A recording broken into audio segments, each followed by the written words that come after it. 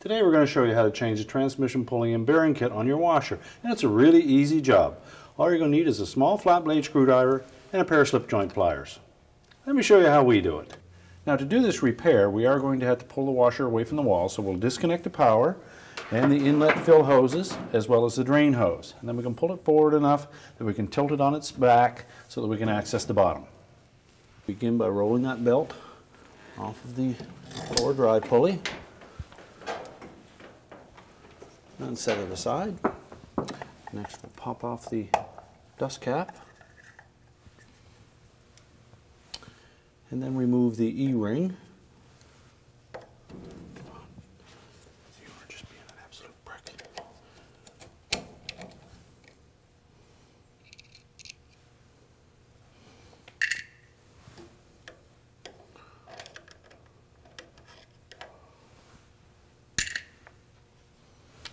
Next, we'll slide off the lower cam and the pulley, as well as the flat washer behind it. A wave washer, a thick washer, a thrust bearing, and a thin washer.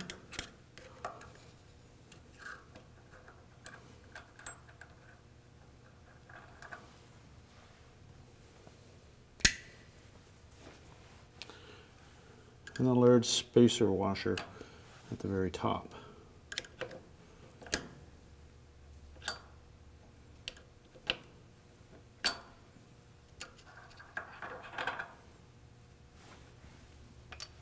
And we'll start by inserting the new spacer into the thrust bearing. Just snap it so that it becomes one piece. And slide that over the shaft and into the opening. Next, we'll insert the pulley. And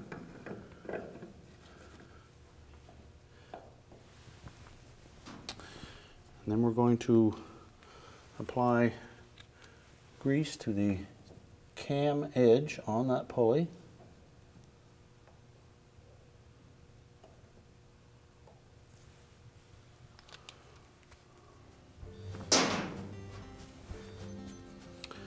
Then we'll install the lower cam as a flat surface and a cammed surface. So the cam surface will mate with the large pulley. And we want to make sure that this portion fits in the wide opening. And then just rotate it until it lines up. Slides onto the spline of the lower transmission shaft. And then with a flat blade, we're going to pull that transmission shaft forward. We'll next take the thicker of the two washers and we're going to install that on the shaft next.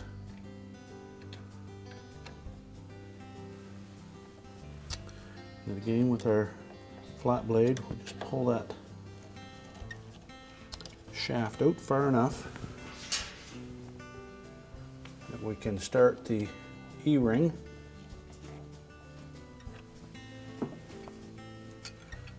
And then with a pair of slip joint pliers, we're just going to press that into position.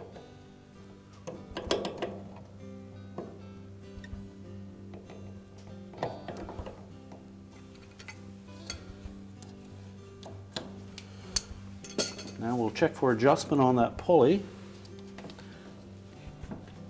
There is a little arrow on the lower cam that needs to line up between